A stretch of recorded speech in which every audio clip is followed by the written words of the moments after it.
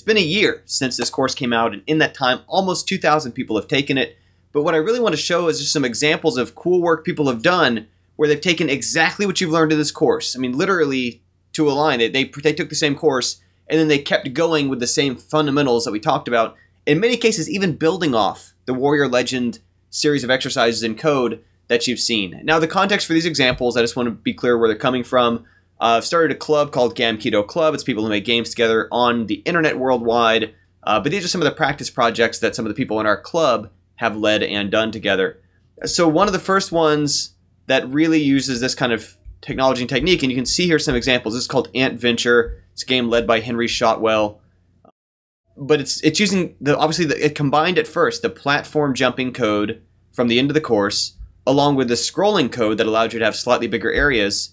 And it's a game you can see some simple enemy mechanics of enemies moving around. The player character can pick up and move these columns, originally were rocks, to get around. And when you fall off the bottom of the screen, we go to a new area.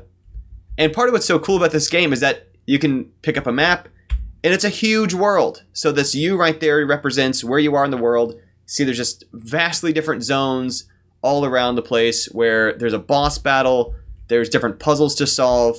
What I like about this, right, is it's not adding even a whole lot of art. It's got a little bit of art on top, but it's not a ton of it. Like we've got these soft mold tiles you can't put the weights, the columns on, and we've got these spiky tiles that'll kill you. Oh, here's another thing they added. We've got torches in the background, but these doors, we can use them to jump from one door to another. I also want to show real quick the boss fight, which I'm gonna cheat real quick to get to. Boom. And I thought this was really awesome where for the final boss fight room, let me jump up here, get the ice block, freeze the bad guy. We've got this giant enemy queen, and I can get the crown. I think I should have kept my freeze power there. You can see there's a sword up there. I get it, and I attack the queen. I'll let you find that for yourself when you play Ant Venture. But that's the part of what happened for the project was on this team, Charlie Volpe designed a level editor, and this actually he used a different approach to programming this in terms of like this isn't even on canvas. But he built a level editor where we can just navigate freely with our keys between the rooms. And so this allowed more people in the team to make these rooms with a visual layout where they didn't have to be thinking about, okay, 0 was an empty space, 1 was a dirt tile, 2 was a moving block, whatever. He just built this editor, and that allowed us to speed up and distribute better the task on our team of defining these level spaces and building these puzzles out. Now, another project that used the same kind of stuff you've seen in this course, this game's called Hungry Games, led by Jeremy Kenyon. And it's a game in which you're a post-apocalyptic pizza delivery guy. So you can see I get some pizzas, and it shows there on top left, I've got pizza icons to deliver. And in this game, you're just going from zone to zone delivering pizzas. One of the effects I really like added to this game, in addition you saw on the first screen, this kind of a store, kind of a Zelda-like arrangement, is that it's got this scrolling transition between zones. And it's kind of like old Zelda did, right? Where it's just like scrolling one zone to the next. It's a little less jarring. It helps you have a better sense of the continuity of the space. I think it adds a lot. On top of, again, this is based on the exact same kind of code, literally the same code you've done in this course. Now, another example, this is actually led by the same project lead, Jeremy Kenyon. This one's called Little Brother. And it's just a match 3 tile game, right? I mean, but where this started was Jeremy took that chess project that I kind of showed an example of like a board game type interaction, and he made it so, okay, so instead of being able to move a chess piece anywhere, if you can only move it to an adjacent tile, and then when you move it, it switches the tile value there. That's what he did in order to get this working so you could do some match 3 stuff. Of course, we wrote a little simple algorithm to scan the grid and determine where there's 3 in a row, but it's based on the exact same kind of 2D tile-based dynamics plus that mouse interaction that you saw there for the chess type, board type of game. This is one of the more recent games. This one's led by Casper, and this one also uses that tile-based stuff in addition to some more advanced enemy spawning and particle effect systems. I think this level might... Oh, no, there we go with some planets. And you see these walls on the edges that are kind of defining... Trying to race ahead. I'm going to take some serious damage. Oop. There we go. And you can see there's some zones out here that define boundaries and barriers and obstacles. There's a boss fight added. But underneath all this, detecting the collision for the shots against the walls, the player against the walls, bam, is that exact same tile-based system. Now, one of the other changes that Casper's team made for this project, notice how these tiles, they show corners, they show bottoms, they show flat edges, and so on.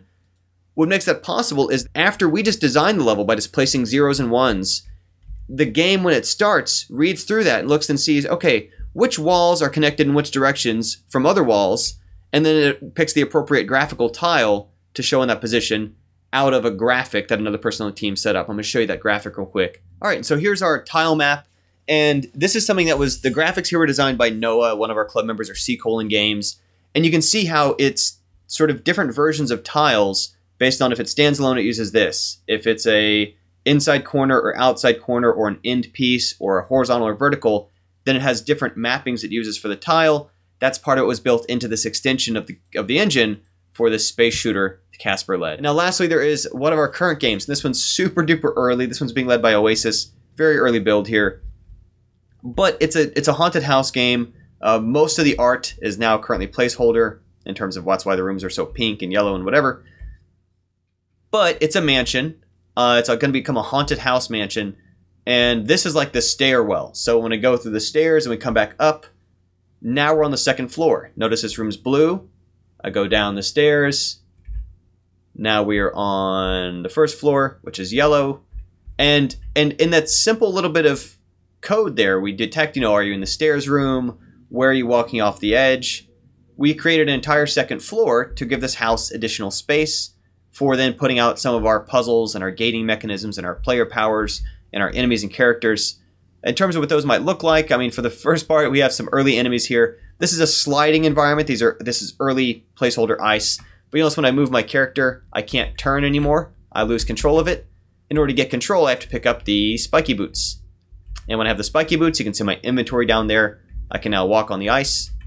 Another kind of gating we have in this game is that we have there's a dark room. I can't go in. It's too dark. I can't see. It won't let me go further inside. But if I go over here and get the flashlight, I take my flashlight, and now I can enter the room and see just fine. As well as all of these down here are basically just lock and key puzzles where there's a red door, yellow door, green, and so on. But to open it, I have to find the matching key. So a green key will let me open green doors, red key to open red doors. And we're probably going to replace more of those with symbolic things. So like here we have a door with a chain on it, and to open it, we use a crowbar to break the chain. We have some animated sprites up here for enemies. Those, of course, are currently stationary because literally got added this morning. Another thing about how this game works that I think might be of interest to people out there, just another technique in your tool belt, is it's using what some people call pixel doubling. It's really pixel quadrupling here, where the entire game is really being drawn to a much smaller canvas, about 1/4 this size. Kind of simulate the actual size it is. Early on in the game's code, it's drawing it all first to a very small buffer, about this size. And then as the final step in the draw code, it's taking that small buffer and stretching it in a way that we've done a few different CSS flags and internal settings to make sure it doesn't blur at all and just keeps its per pixel precision.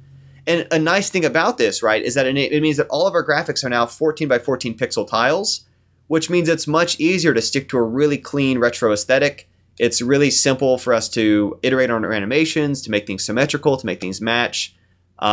It results in much less data overall to download, so it's a smaller program size. Lots of little advantages, especially for a beginning practice project, to using smaller, shrunk graphics and then pixel doubling or pixel quadrupling.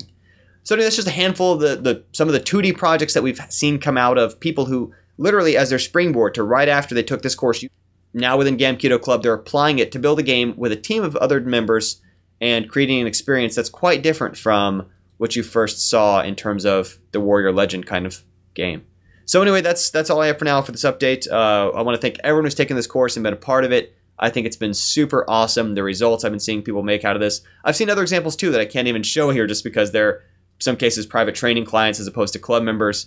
And they've done things like they've made war-based games where you have an inventory and you have ammunition and you have resources to then buy up and place units for a strategy game, and all kinds of cool stuff come out of this. But I really look forward to seeing and playing the kind of games you're going to build with it. I thank you so much for taking the course. Yeah, that's it now for the update.